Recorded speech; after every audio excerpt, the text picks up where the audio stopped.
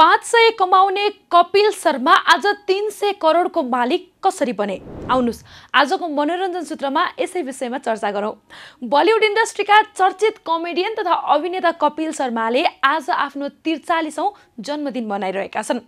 एउटा सानो लापर शोबाट उद्योगमा डेब्यू गरेका कपिलले द कपिल शर्मा शोको धेरै सिजन पूरा गरी देश तथा विदेशमा लोकप्रिय बने र अहिले हालै ओटीटी प्लेटफर्म मार्फत नेटफ्लिक्समा रिलिज भएको the great Indian Kapil show नामक ठुलो शो चलाउँदै आएका उनी पछिल्लो पटक करिना कपुर, तब्बू र कृति सेननसँग हालै रिलिज भएको फिल्म क्रूका कारण पनि चर्चामा छन्। र पन्जाबको अमृतसरमा जन्मिएका तिनै कपिल शर्मा आज यति लोकप्रिय कसरी बने र 500 कमाउने कपिल अहिले 300 करोडको मालिक कसरी बने त? अहिलेको क्रममा हामी यही विषयमा चर्चा गरौँ।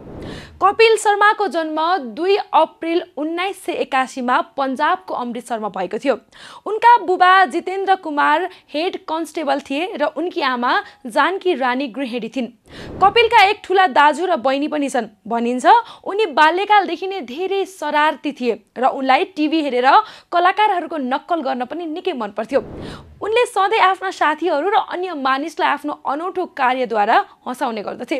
कपिल शर्माले सानै उमेरमा बुबा गुमाएका थिए। भनिन्छ कि उनका बुबा जितेन्द्रलाई क्यान्सर भएको थियो, जसका कारण उनको मृत्यु भएको थियो र त्यति बेला कपिलको उमेर मात्र 22 वर्षको थियो। बुबाको निधनपछि कपिलको परिवारले आर्थिक समस्या पनि भोग्नु परेको थियो। तर बुबाको मृत्युपछि कपिललाई पुलिस विभागबाट जागिरको अफर आयो, तर उनले त्यसलाई अस्वीकार गरे किनभने उनी सानैदेखि गायक बन्न चाहन्थे। कपिल पछि थिएटरमा लागे र धेरै नाटकहरूमा पनि भाग लिए। आफ्नो सङ्घर्षको प्रारम्भिक चरणमा उनले पीसीओ बुथमा काम गरे, जहाँ उनलाई 500 रुपैयाँ तलब दियो। त्यसपछि कपिलले 10औं कक्षा उत्तीर्ण गरे र एक कपडा मिलमा काम गरे, जहाँ उनलाई महिनाको 900 रुपैयाँ मिल्थ्यो।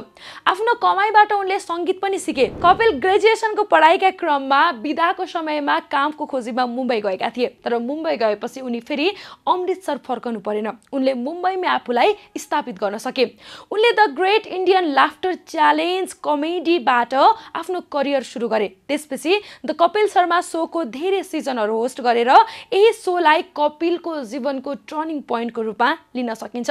त्यसपछि कपिलले आफ्नो जीवनमा कहिले पनि पछाडि फर्केर हेर्नु परेन, बस उनले सफलताको शिखर चढी नै रहे र आज कपिलले लाखौं दर्शकको दिल जित्नुको साथै उनी हाल 300 करोड सम्पत्तिको मालिक पनि बनेका छन्।